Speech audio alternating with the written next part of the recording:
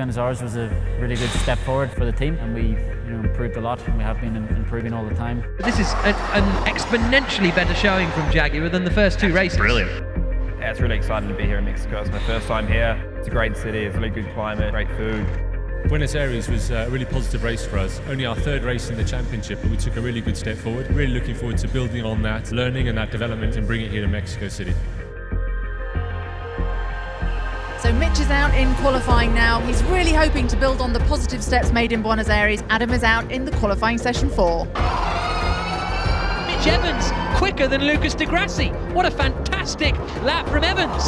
His best qualifying so far this season for Adam Carroll, and therefore in Formula E was a 14th place in Hong Kong. Across the line, and it's 14th place again for Adam Carroll. So after qualifying in 14th and 15th position, Adam is actually in 10th on the grid and Mitch in 11th because of multiple penalties awarded to other drivers. There are drivers out of position. This is going to be an amazing race.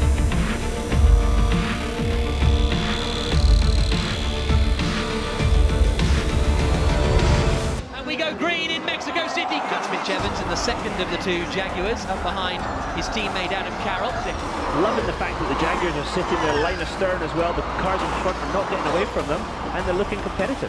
Mitch Evans, meanwhile, has got him into 7th place in that Jaguar, past Nico Prost. Great stuff from Mitch Evans. Another wonderful race from him. Adam Carroll, his teammates, 9th as well. Nico Prost, he hits him. Round goes Heidfeld, pirouetting in the stadium, and then a shot, and the two teammates hit each other. Mitch Evans is caught up in all of that as well. D'Ambrosi's not going to make it. He's on 1%. Look, he's looking down. He's done. But Mitch Evans should be able to finish 4th here for Jaguar. What a result that would be. Both Jaguars in the top 10. Yep, Evans in 4th, Carroll, Piquet and Gutierrez completing the top 10. One of those crazy races where anything can happen.